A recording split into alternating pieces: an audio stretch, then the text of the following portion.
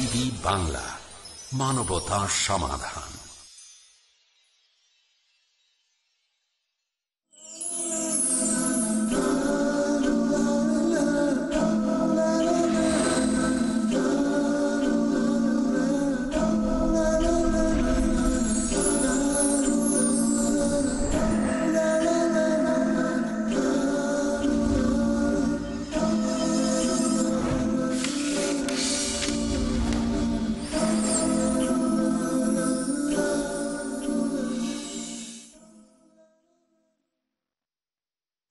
আসসালামু আলাইকুম ওয়া রাহমাতুল্লাহি ওয়া বারাকাতুহু। আলহামদুলিল্লাহি রাব্বিল আলামিন ওয়াসসালাতু ওয়াসসালামু আলা আশরাফিল আমবিয়া ওয়াল মুরসালিন নবিয়িনা মুহাম্মদ ওয়া আলা আলিহি ওয়া আসহাবিহি ওয়া মান তাবিআহুম বিইহসানিন ইলা ইয়াউমিদ্দিন, আম্মা বা'দ। ওয়া নাবি কাতাদাহ আল আনসারী রাদিয়াল্লাহু তাআলা আন ফি কিসসাতি সাইদিহি আল হিমার আল ওয়াহশি ওয়া হুয়া গায়রু মুহরিম ইলা আখিরিল হাদিস। আমরা হজ পর্বের কয়েকটি অধ্যায় আলোচনা করেছি। আমরা এখন পৌঁছে গেছিলাম যে এহরাম অবস্থায় আপনি এহরাম বেঁধে নিলেন, এ অবস্থায় যে কাজগুলি নিষিদ্ধ, কোন কোন কাপড় পরা যাবে না, কি কি কাজ করা যাবে না। এরপর যে আমরা পৌঁছেছিলাম যে স্থলচর কোনো পশু এহরাম অবস্থায় শিকার করা যাবে না, এমনকি যিনি এহরাম অবস্থায় নাই তাকে সহযোগিতাও করা যাবে না, ইশারাও করা যাবে না, ইঙ্গিতও করা যাবে না, কোনোভাবে তাকে কোনো সহযোগিতা করা যাবে না। এমনকি যিনি মুহরিম না, অর্থাৎ এহরাম অবস্থায় না, তিনি যদি এহরাম অবস্থায় যারা আছেন তাদের জন্য শিকার করেন, তবুও ওই পশুর গোশত মুহরিম অবস্থায় খাওয়াও যাবে না। তাহলে যিনি মুহরিম অবস্থায় আছেন তিনি তো করবেন না, মুহরিম অবস্থায় নাই তাকে কোনো সহযোগিতাও করবেন না।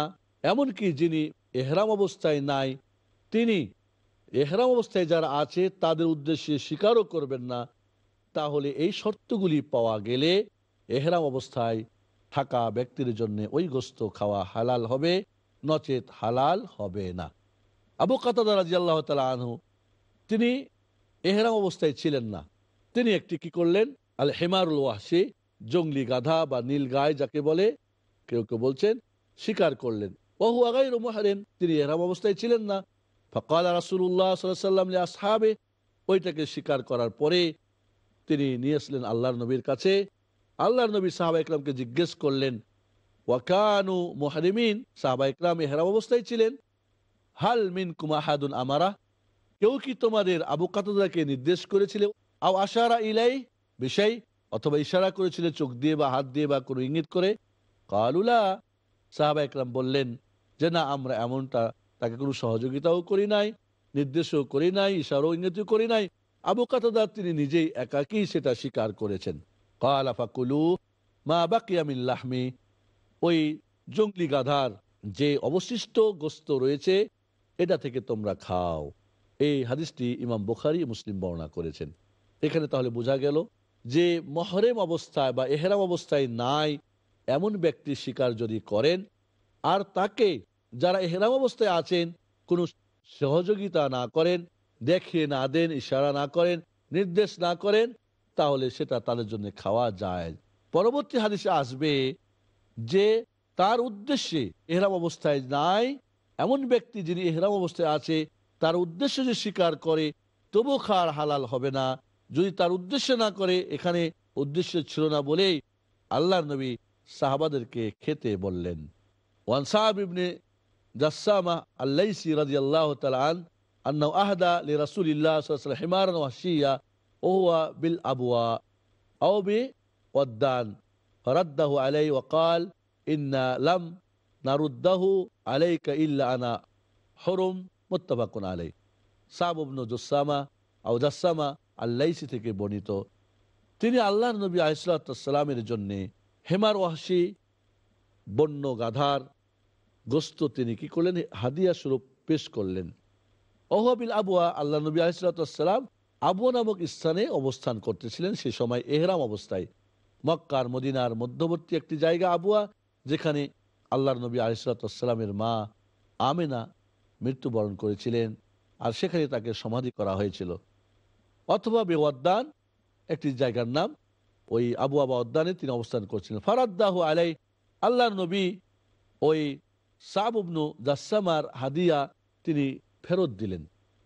ওয়াকাল, এবং বললেন, ইন্না লাম নারুদ্দাহু আলাইকা ইল্লা আনা হরম, আসলে তোমাকে যেটা আমরা ফেরত দিলাম হাদিয়া, কারণ হলো আমি ইহরাম অবস্থা আছি সেই জন্যে।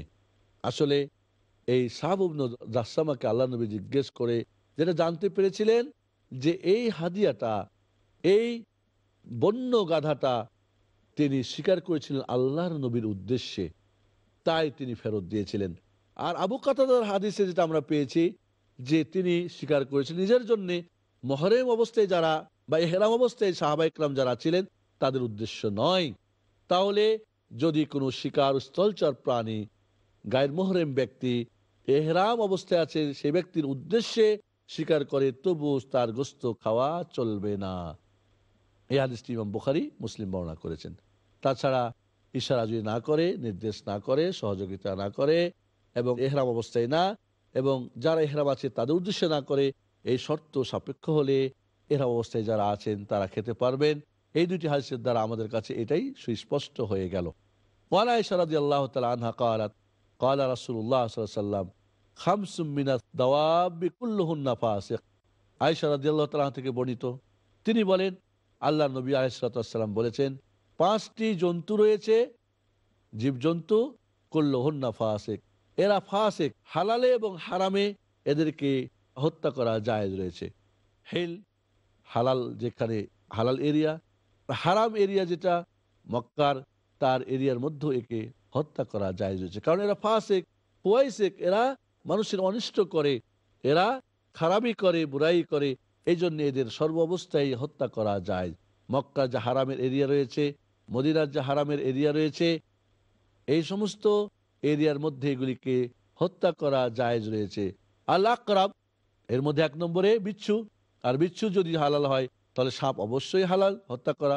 ওয়াল হেদা, চিল, ওয়াল গোরাব, কাক, ওয়াল ফারা, এবং চিকা বা ওই যেটাকে আমরা ইঁদুর বলি, ওয়াল কালবুল আকুর, আর যে সমস্ত পশু হিংস্র, যেটা মানুষকে ধাওয়া করে, হিংস্র পশু, সেটা বাঘ হতে পারে, সেটা সিংহ হতে পারে, সেটা চিতে বাঘ হতে পারে, সেটা নেকড়ে বাঘ হতে পারে, এই ধরনের যেগুলি মানুষকে কতল করে, মানুষকে হানা দিয়ে ক্ষতবিক্ষত করে, মানুষকে হত্যা করে, এই ধরনের যে সমস্ত হিংস্র পশু, এগুলোকে কি এই হালাল এবং হারামের এরিয়ার মধ্যে হত্যা করা জায়েজ রয়েছে।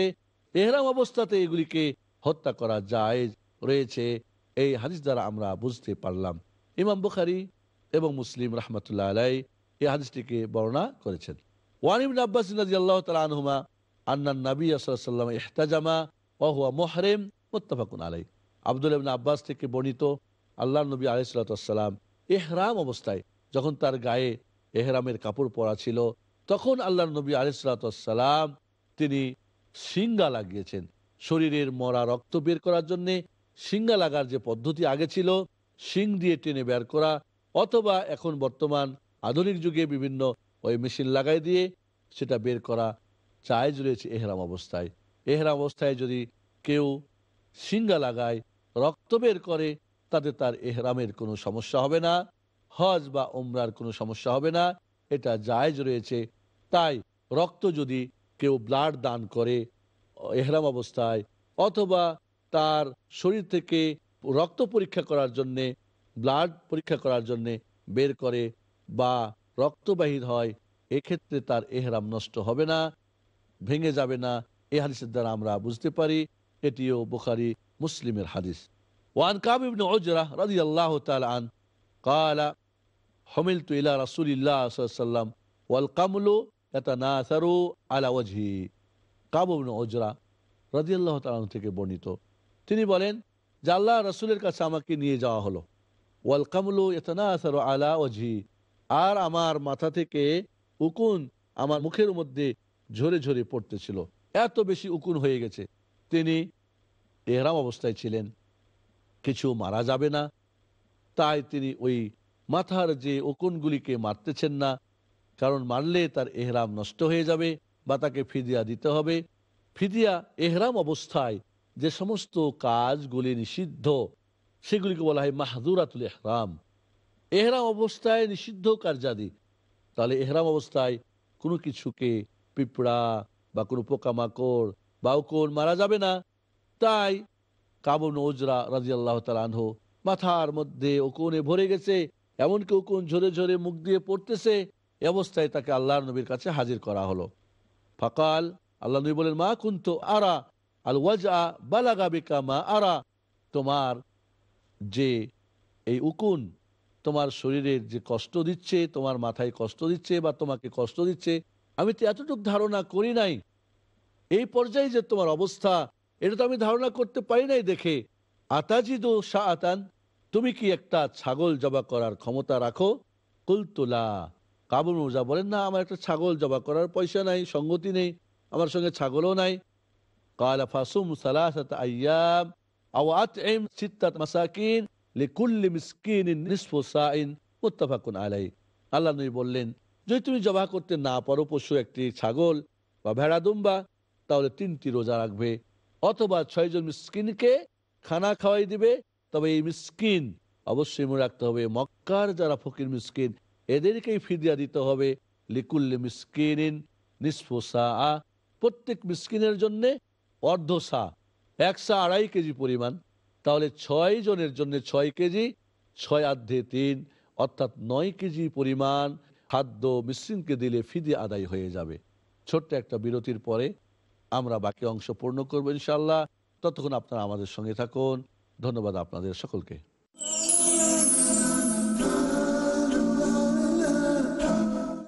আল্লাহর অসন্তুষ্টি, পাপকে পাপ বলে জানবো। মানুষ তো আদম সন্তান, পাপ হবে এটাই স্বাভাবিক। তাকে এই ব্যাপারে চিন্তিত থাকতে হবে। বিচলিত মন, পাপ ঘটে যাবে, কিন্তু আমি নিরাশ না হই, এটা ঈমানই করতে। শান্ত জীবন, যদি মানুষ ক্ষমা চায়, মহান রব্বুল আলামিন অবশ্যই ক্ষমা করে দিবেন।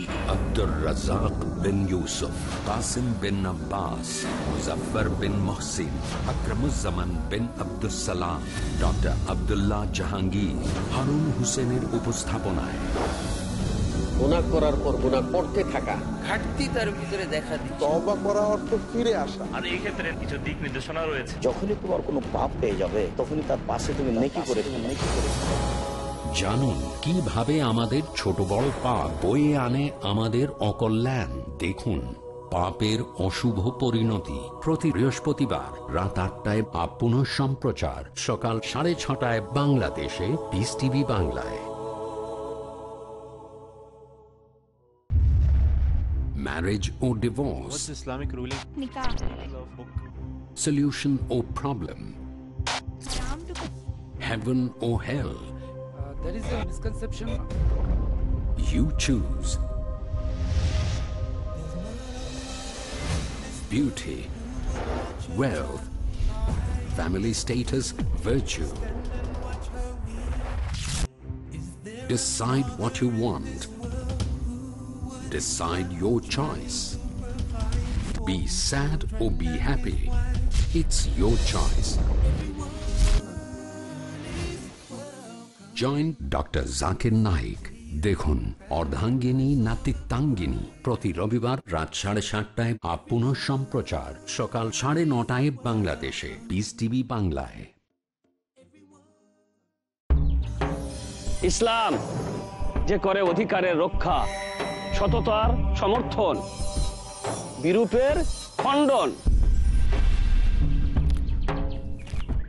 আমি মোহাম্মদ হাশিম মাদানী। অসংখ্য বৈশিষ্ট্যে পরিপূর্ণ ইসলাম সবার থেকে ভিন্ন কেন জানতে চান? তাহলে দেখুন ইসলামের বৈশিষ্ট্য শুধু পিস টিভি বাংলায়। দেখুন ইসলামের বৈশিষ্ট্য প্রতি মঙ্গলবার সন্ধ্যা 5টায় আর পুনঃ সম্প্রচার রাত 12টায় বাংলাদেশে পিস টিভি বাংলায়।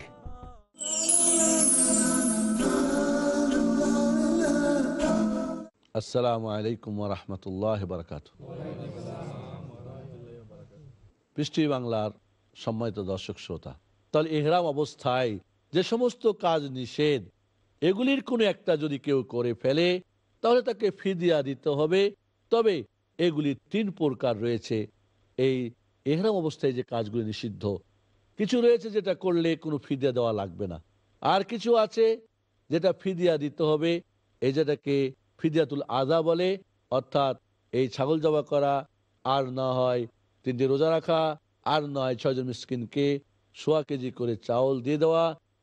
আর এইটা হলো ফিদিয়াতুল আযা, ছোট ফিদিয়া। আর একটা হলো বড় ফিদিয়া। স্বামী স্ত্রী যদি মিলন করে ফেলে স্বেচ্ছায়, জেনে বুঝে, এহরাম অবস্থায় হারাম, তারপরে যদি করে ফেলে, তাহলে তার হজ বাতিল হয়ে যাবে। তাদের স্ত্রীর যদি সম্মতি থাকে, তারও হজ বাতিল হয়ে যাবে। বাকি হজ তাদেরকে পূর্ণ করতে হবে। এটাকে বলা হয় ফিদিয়া কুবরা, বড় ফিদিয়া এবং কঠিন ফিদিয়া। তাকে হজ বাকি পূর্ণ করতে হবে এবং তিনি পাপ করে সেই জন্য তাকে আল্লাহর কাছে ক্ষমা চাইতে হবে তাদের। আর তাকে পরবর্তী বছরে তাকে হজও আবার পূর্ণ করতে হবে, তার হজ বাতিল। আর তাকে একটা উট জবা করতে হবে। এই হলো বড় ফিদিয়া। তাহলে ফিদিয়ার ক্ষেত্রে আমরা বুঝতে পেরেছি, কেউ যদি বিয়ে করাই যায়, তাহলে শুধু ভুল করেছে ক্ষমা চাইলে হবে, তাকে ফিদিয়া দেওয়া লাগবে না। এইভাবে কেউ যদি ভুল করে মাথা ঢেকে দেয়, বা কেউ যদি অনিচ্ছাকৃত কোনো কিছু করে ফেলে, অজান্তে করে, সেগুলোরও ফিদিয়া দিতে হবে না। জেনে বুঝে যদি করে, তাহলে চুল কেটে ফেললে, নখ কেটে ফেললে, আবার পশু শিকার করলে স্থলভাগের তাকে যাজা দিতে হবে। মানে যেই ধরনের পশু সে শিকার করেছে, ওই ধরনের পশু তাকে জবা করে ফিরিয়ে দিতে হবে। তা যদি পাওয়া না যায়, তাহলে তাকে সেই পরিমাণের টাকা আদা করতে হবে। তাহলে এই মাসাইলগুলি আমাদের জন্য অত্যন্ত জরুরি, কারণ ইহরাম বাঁধার পরে আপনার অনেক কিছুই নিষিদ্ধ হয়ে যায়। এখানে একটা কথা আমাদের জানতে হবে, ইহরাম বাঁধার ফলে আপনি সাদা কাপড় পরলেন, বাইরটা পরিষ্কার করলেন, ভিতরটাও পরিষ্কার করতে হবে, কথা আমরা আগেই বলেছি। ইহরাম অবস্থায় আপনার কিছু হালাল জিনিস, স্ত্রী সহবাস করা হালাল, আপনার স্থলচর প্রাণী শিকার করা হালাল, চুল কাটা হালাল, নখ কাটা হালাল, বগলের বা নিচের লোম ওঠানো কাটা হালাল, আপনার জন্যে সেলাই করা পোশাক পরা হালাল, আপনার জন্য বিয়ে করানো হালাল, আপনি পয়গাম দিবেন হালাল। যে কাজগুলি আপনার জন্য হালাল ছিল, ইহরাম বাঁধার ফলে, ইহরাম বাঁধার কারণে এগুলিকে ক্ষণিকের জন্য হারাম হয়ে গেল। এবং একজন হাজী সাহেব এই ইহরাম অবস্থায় যা নিষিদ্ধ, তা থেকে বিরত থাকার ব্যাপারে বড় সজাগ দেখা যায়, পাঞ্চুয়াল দেখা যায়, অ্যালার্ট দেখা যায়। তাহলে হালালটাকে আপনি হারাম করে নেওয়ার মধ্যে শিক্ষণীয় হলো যে হালালটাকে যখন আপনি হারাম করতে পেরেছেন, এটাকে মানতে পেরেছেন, তাহলে যেটা আল্লাহ রাব্বুল আলামিন আসলেই হারাম করে দিয়েছেন, সেগুলি থেকে বিরত থাকা আপনার জন্য কতটুকু জরুরি। এর মাধ্যমে এই শিক্ষা আল্লাহ দিতে চান, হালালকে হারাম করেছো বান্দা, প্রশিক্ষণ নাও, তাদরিব নাও, যে যেগুলি অরিজিনালি হারাম, এগুলি আর কোনোদিন জীবনে তুমি আর লঙ্ঘন করবে না। আল্লাহর কোনো বাধা, আল্লাহর কোনো নিষেধাজ্ঞা তুমি উপেক্ষা করে সীমা লঙ্ঘন করবে না। যদি এই শিক্ষা না হয়, এহরামের কাপড় পরে আপনি হালালগুলিকে হারাম করে কয়েকদিন থেকে আবার যা ইচ্ছা তাই করবেন, তাহলে বুঝতে হবে হারামগুলিকে নিজের উপরে হারাম করে রাখার শিক্ষা আপনি গ্রহণ করলেন না। কারণ হজের বিভিন্ন ধরনের শিক্ষা রয়েছে, এখানে সামাজিক, এখানে আত্মিক, এখানে শারীরিক প্রশিক্ষণ, এখানে অর্থনৈতিক, এখানে বিভিন্ন ধরনের এক শিক্ষা রয়েছে। ফিদিয়াতুল আযা কি, কখন দিতে হয়, কতটুকু দিতে হয়, আমরা জানতে পারলাম বুখারী মুসলিম হাদিস থেকে। ওয়ান আবি হুরায়রা রাদিয়াল্লাহু তাআলা আন قال لما فتح الله على رسوله مكة قام رسول الله صلى الله عليه وسلم في الناس فحمد الله واثنى عليه ثم قال ان الله تعالى حبس على مكة الفيل وسلط عليها رسوله। আবু হুরায়রা রাদিয়াল্লাহু তাআলা আনহু থেকে বর্ণিত, তিনি বলেন, আল্লাহ রাব্বুল আলামিন যখন তার রাসূলের জন্য মক্কার বিজয় ডাঙ্কা যখন বেজে গেল, আল্লাহ নবী আলাইহিস সালামকে হত্যার জন্য ষড়যন্ত্র করল মক্কাবাসী, অমুসলিমরা। আল্লাহ নবী কি অপরাধ করেছিলেন? চেয়েছিলেন যাদের জন্য শান্তি, হেদায়েতের পথ, মঙ্গলের পথ, জান্নাতের পথ।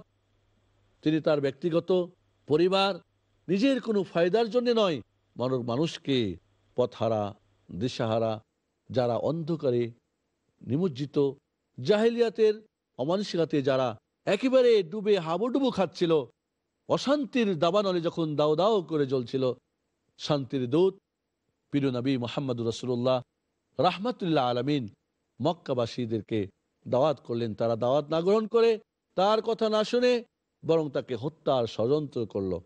আল্লাহর নবী আল্লাহর ইঙ্গিতে হিজরত করে মদিনায় গেলেন। সেখানেও গিয়েও তারা বিভিন্নভাবে নির্যাতন, জ্বালাতন, মদিনার মুনাফিক এবং ইহুদিদের সহযোগিতায় ষড়যন্ত্রে বিভিন্নভাবে তিনি শিকার হলেন। আর একের পর এক নবীর সঙ্গে তারা যুদ্ধ চালিয়ে গেল। বদরের যুদ্ধ হলো, উহুদের যুদ্ধ হলো, বিভিন্ন যুদ্ধ হয়ে গেল। আল্লাহর নবী আলাইহিস সালাম 8ম হিজরিতে তিনি মক্কা বিজয় করলেন। আল্লাহ রাব্বুল আলামিন তার রাসূলকে যে মক্কা থেকে যারা ভাগিয়ে দিয়েছিল, সেই মক্কায় তিনি বীরবেশে প্রবেশ করলেন এবং মক্কার সেই দুরাচার, সেই বিধর্মীরা রাসূলের সামনে এসে মাথা নত করে তাদের অপরাধ স্বীকার করতে বাধ্য হলো। আল্লাহর নবী আলাইহিস সালামকে যখন আল্লাহ এই মক্কার বিজয় দিয়ে দিলেন, কামা রাসূলুল্লাহ সাল্লাল্লাহু আলাইহি ফিন্নাস, আল্লাহর নবী বিজয়ের পরে তিনি মানুষের সামনে দাঁড়িয়ে গেলেন। ফাহমিদাল্লাহু ওয়া আসনা আলাইহি, তিনি আল্লাহর প্রশংসা করলেন যে মহান রব্বুল আলামিন একদিন এই মক্কা থেকে বের হয়ে যাওয়ার জন্য নির্দেশ করেছিলেন। যে এই মক্কার অমুসলিমরা নির্যাতন করেছিল, শারীরিকভাবে, মানসিকভাবে, অর্থনৈতিকভাবে, প্রতিটি দিক থেকে, সেই জায়গাতে তিনি ফিরে আসলেন বীরবেশে। মহান রব্বুল আলামিনের নিয়ামতের প্রশংসা করলেন।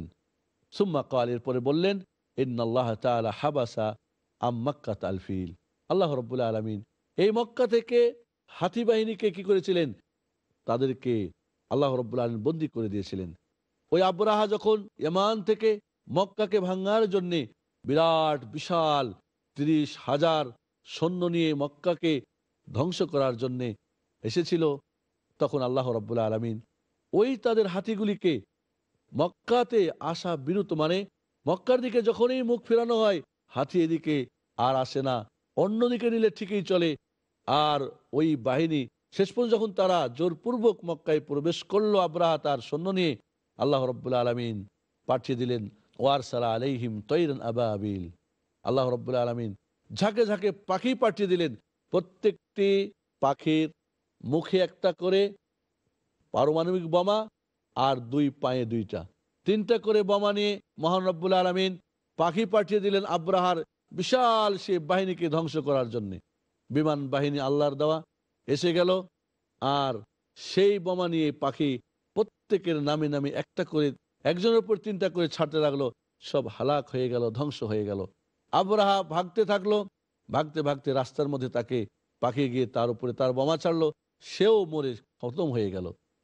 তাই আল্লাহ নবী বলেন যে ওই হাতি বাহিনীকে, যে জন্য সূরা ফিল, হাতির একটি সূরা আল্লাহ নাজিল করলেন, বিসমিল্লাহির রহমানির রহিম, আলাম তারা কাইফা ফাআলা রাব্বুকা বিআসহাবিল ফিল আলাম ইয়াজআল কাইদাহুম ফি তাদলিল ওয়া আরসালা আলাইহিম তায়রান আবাবিল তারমিহিম বিহিজারাতিম মিন সিজ্জিল ফাজআলাহুম কাআসফিম মাকুল। ওই পাখি হাতি বাহিনীকে একেবারে পশুর সেই যে খাওয়ার পরে আবার সেটাকে বাইর করে দিলে, যেটাকে চূর্ণ বিচূর্ণ করে দেওয়া হয়, একেবারে সেটাকে মলে দেওয়া হয়, ওই ধরনের করে দেওয়া হলো। তাদেরকে একেবারে আল্লাহ রব্বুল আলামিন মাটির সঙ্গে সবকে মিশিয়ে দিলেন। সেই মহান রব্বুল আলামিন হাতি বাহিনীকে রোকে দিয়েছিলেন। আজকের দিনে আল্লাহ রব্বুল আলামিন তার রাসূলকে এবং মুমিনদেরকে এই মক্কা থেকে যাদেরকে ভাগিয়ে দেওয়া হয়েছিল, আজ এই মক্কার আজ শক্তি তাদের হাতে।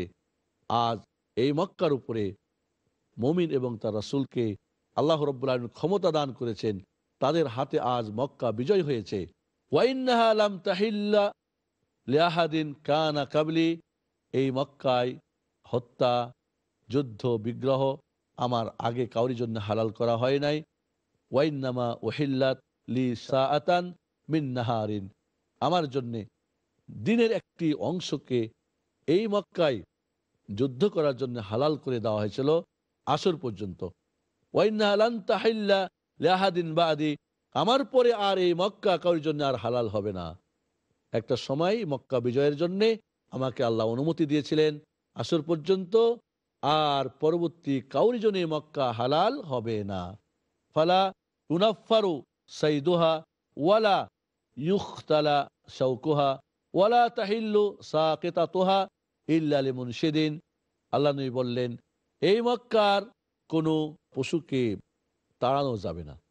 এই মক্কায় শুধু মানুষ নিরাপদে থাকবেন তা না, ওমান দাখালাহু কানা আমিনা, এই মক্কায় যে প্রবেশ করবে সে নিরাপদে থাকবে। কেউ যদি কাউরি বাবাকে হত্যা করে হারামের এরিয়ার মধ্যে প্রবেশ করে, ওই হারামের এরিয়ায় গিয়ে বাবার কেসাসের জন্য ওইখানে তাকে হত্যা করতে পারবে না, ওইখান থেকে বাইর করে নিয়ে গিয়ে বাইরে তার বিচার আচার হবে। তাহলে মক্কায় মানুষের জন্য যেমন মক্কা নিরাপদ, এমন পশু পাখির জন্যও নিরাপদ। মক্কার হারামের এরিয়ার মধ্যে কোনো পশু, কোনো পাখি, তাকে ভাগানো যাবে না, তাকে হত্যা করা যাবে না, তাকে শিকার করা যাবে না। পশু পাখির জন্যেও মাটি যেমন নিরাপদ, আকাশও নিরাপদ, মানুষ নিরাপদ, পশু পাখিও নিরাপদ। এই বালাদুল আমিন, এই আমানতের শহর, যেখানে সবার জন্য সমান, এখানে আল্লাহ রাব্বুল আলামিন এই মক্কার বৈশিষ্ট্যতা দান করেছেন। তা আল্লাহ নবী বললেন যে এখানে তার কোনো শিকারীকে শিকার করা যাবে না, ভাগানো যাবে না, এখানের কোনো কাটা কাটা যাবে না, এইখানে পড়ে থাকা কোনো জিনিস নেওয়া যাবে না। তবে সেটা যার, তাকে পৌঁছে দেওয়ার জন্যে, তাকে জানিয়ে দেওয়ার জন্যে কার এটা হারিয়েছে এই উদ্দেশ্যে নেওয়া যাবে। তাছাড়াও এখানের হারামের এরিয়ার কোনো কিছু হাতের মধ্যে উঠাও যাবে না। আমাদেরকে যেন আল্লাহ নিরাপদে রাখেন। আকুলু কাউলি হাযা আস্তাগফিরুল্লাহ লি ওয়া লাকুম ওয়া লিসাইরিল মুসলিমিন ফাস্তাগফিরুহু ওয়া সাল্লাল্লাহু আলা নাবিয়িনা মুহাম্মাদ ওয়া আলা আলিহি ওয়া সাহবিহি আজমাইন। আসসালামু আলাইকুম ওয়া রাহমাতুল্লাহি ওয়া বারাকাতুহু।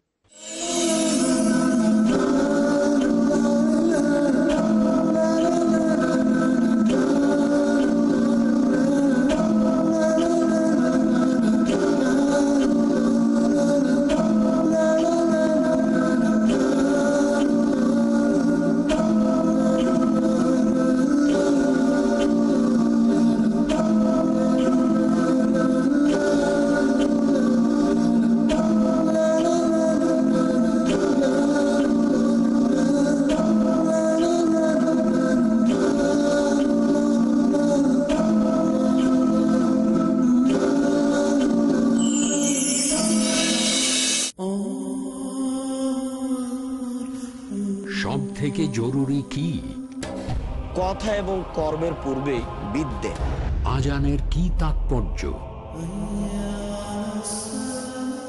আজান শেষে যে যা চাইবে তাকে তাই প্রদান করা হবে। জীবনে সফলতা কিভাবে আসবে? কেউ যদি কোরআন তেলাওয়াত করে, কেউ যদি সিয়াম পালন করে, কেউ যদি হজ করে, আল্লাহ তাআলা কিসে খুশি হন? মেসওয়াক হচ্ছে দাঁতের মুখের পবিত্রতার মাধ্যম, আর আল্লাহকে সন্তুষ্ট করার মাধ্যম। আরো ফজিলত জানার জন্য দেখুন ফাজায়েলে আমল, প্রতি বুধবার সন্ধ্যা 5:30টায় বা পুনঃ সম্প্রচার সকাল 6টায় বাংলাদেশে পিস টিভি বাংলায়।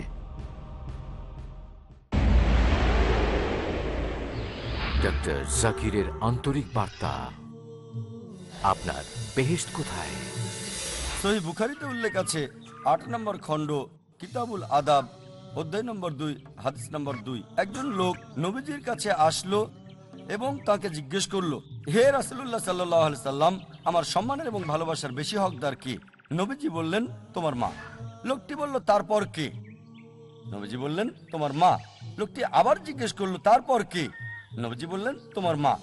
লোকটি চতুর্থবার জিজ্ঞেস করলো, তারপর কে? নবীজি বললেন, তোমার বাবা। তার মানে 4 ভাগের 3 ভাগ অর্থাৎ 75% যায় মায়ের দিকে এবং 4 ভাগের 1